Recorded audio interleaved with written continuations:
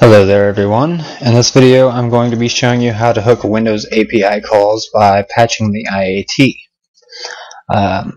For those that don't know, the IAT is a way for programs to import external functions from DLL files.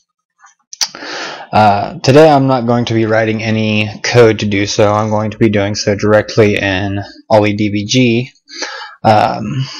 Though in a follow-up video I may do the same thing while programming a DLL file or something. But let's go ahead and get started here. So the first thing we need to do is find out where the IAT is. And we can do that by looking at the PE header, so let's go ahead and take a peek. Alright, here we are. We're at the DOS MZ header, and you can see here that this is the offset to the PE signature, and the offset is from this base address up here, 01000000. So let's go ahead and go to the F8 offset here, and here we are, the PE signature.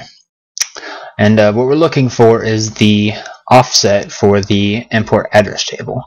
Now here's the export table and import tables. These are not what we're looking for. What we're looking for is a little further down right here, and here the offset is 1000. So it's going to be 1000 offset from this up here, the address of this page. So let's go ahead and go there, and here we go. Luckily for us, it's right here at the top, and let me show you the program that I'm going to be working with today. It's just a simple calculator. It's got several different colors for the buttons: pink, blue, red, so on and so forth, and it even has a special GUI if you chose to view it that way. So what I think I'm going to do is just use the set text color API here and just hook that and set the color to all the buttons to like red or something. So let's do that. So what hooking an API really is redirecting the call for that API to your own function and having your own function call the original function when it's done doing whatever it needs to do. So what I'm going to do is I'm going to replace the IAT entry for set text color for a function of my own, which I'm going to write.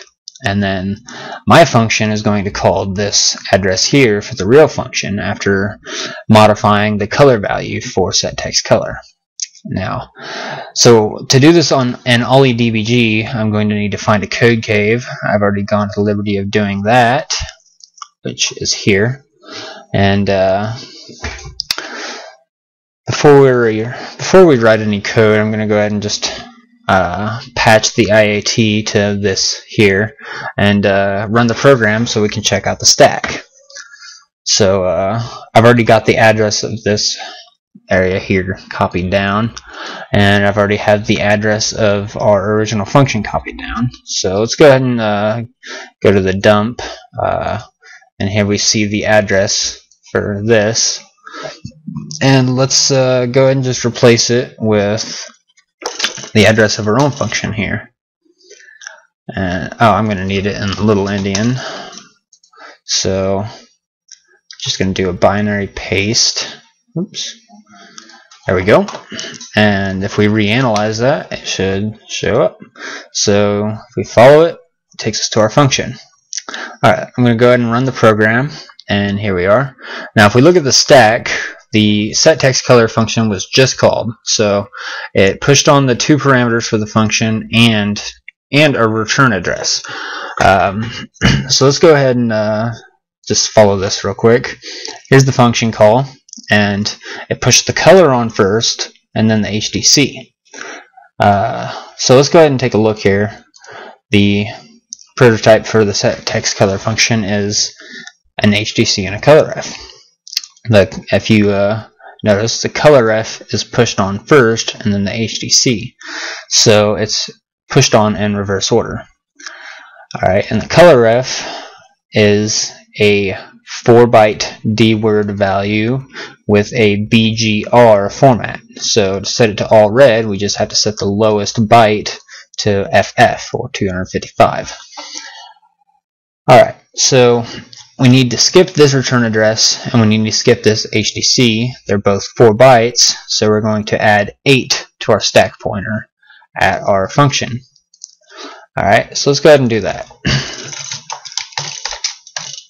Alright, so ESP is going to now point at our color value, and then we just want to move the highest value into the lowest byte, so that's move, and we want to specify that it's a D-word pointer, and FF. There we go. And so we don't mess up the stack, we have to subtract 8 from ESP, so we've got it back to where it was before, and then that's all our function needs to do. So we now call the real function to do the rest of the work for us. And what I'm going to do is I'm just going to push the address of the function on the stack and return, and that function will actually return to the real function that called it, or the part of the code that called the real function. So let's go ahead and do that. Oops.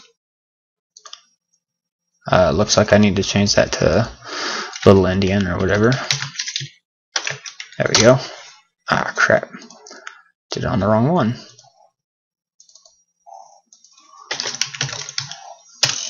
Okay, and then we just do return. There we go.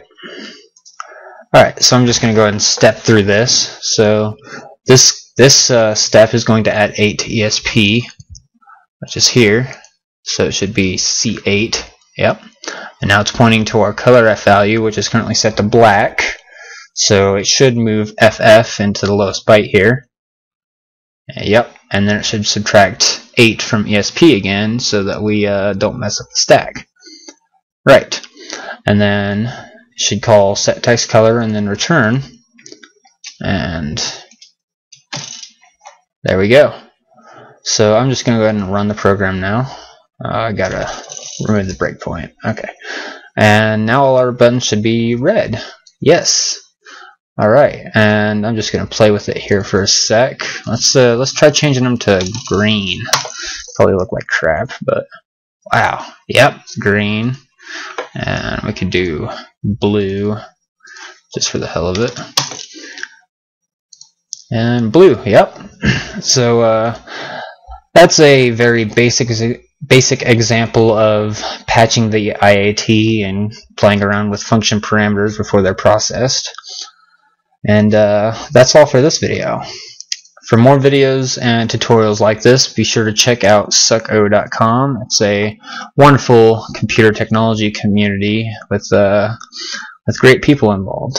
So be sure to check it out.